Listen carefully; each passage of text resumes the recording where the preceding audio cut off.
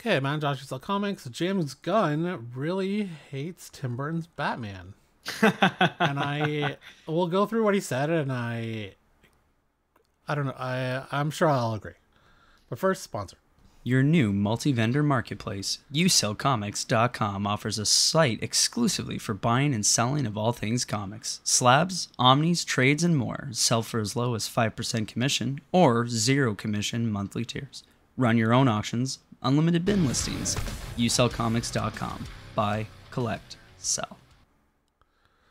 Okay, so someone dragged up a really old Facebook post. You would think after the Twitter thing, he would have deleted all his Facebook stuff too. This was like 11 or 12 years ago, right? Yeah. I think. So for many Tim Burton's 1989 Batman is still the best live action take on the iconic DC Comics hero.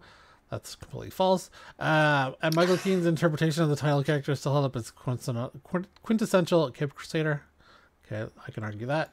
It's probably true. Even though those who wouldn't put Batman 89 or a sequel on such a high pedestal would tend to appreciate what Burton was able to achieve, bringing a darker, noir-inspired version of the Dark Knight to the big screen for the first time. But the man who currently holds the keys to the DC kingdom sees things a little differently. A decades-old post from James Gunn has resurfaced, and the Guardians of the Galaxy 3 director did not hold back criticism of Burton's Batman movies. It doesn't sound like he's a huge fan of Christopher Nolan's first two films. This appears to be prior to The Dark Knight Rises either. So no wonder James Gunn... ouch, that's not fair. So let's see. Get this Twitter. Bring that up. Okay, so James Gunn said Keaton did have a ridiculous voice. That said, I'd rather put up with a ridiculous voice than with the horrible action sequences and acting barely worthy of a Batman TV show. Ouch.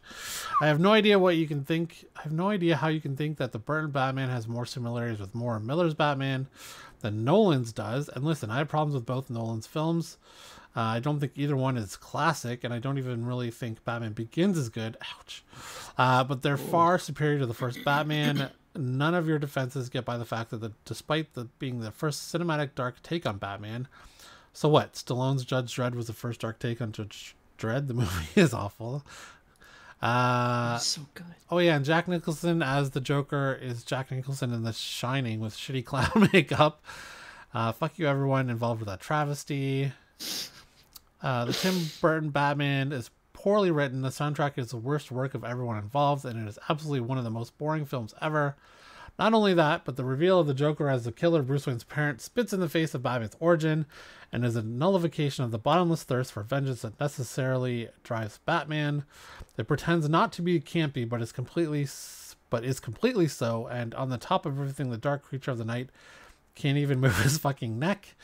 Give me a fucking break. It's a ridiculous, awful film. Burton's Planet of the Apes is genius in comparison. So I won't disagree with everything he said there, except the soundtrack. The soundtrack is like Danny Elfman and Prince is great. It's phenomenal. Yeah. But I like Keaton as Batman. He's the first time you really see a serious kind of take on Batman.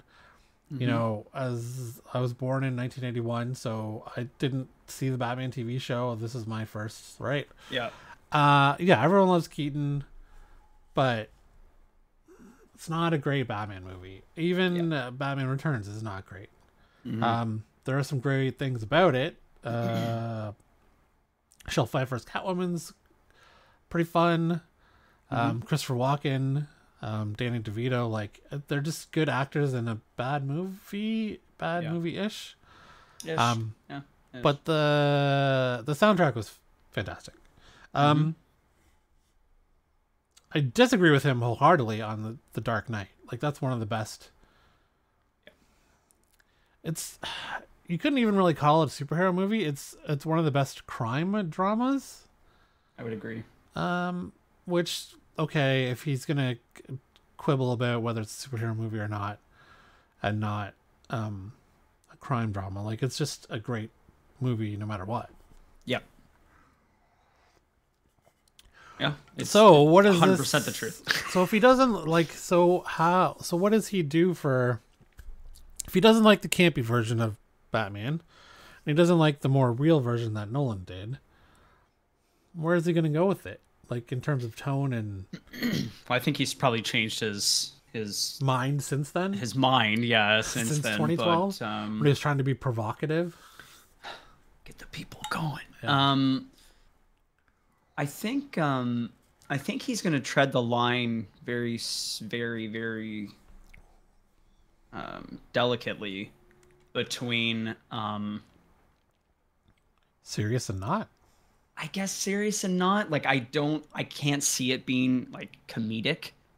I can see it being dramatic in dark ways, but not like a dark drama. Yeah. Because it's Brave and the Bold, right? So, well, the problem is that the director of The Flash is doing it. So I know. God damn. While I liked Keaton in The Flash, that was more Keaton being a good actor with the material than the material being good. Yeah. Yeah. Well, we'll only have to wait like 6 years to find out. Yeah, just about 6. Not bad. Oh yeah, can you imagine Superman Legacy doesn't come out till like 2027? Yeah, I can see that. And then it's insane. But then, so they've already cast people now. That actor probably by the time he's done will be 13 years older than when he started. 14. That's insane. By the time, because they want to do a 10-year run, right? Yeah. Man, our cats are really interested in screwing over videos today. Dude, nonstop today. Like I'm doing nothing but adjusting. Right now. Just one sec. Yeah.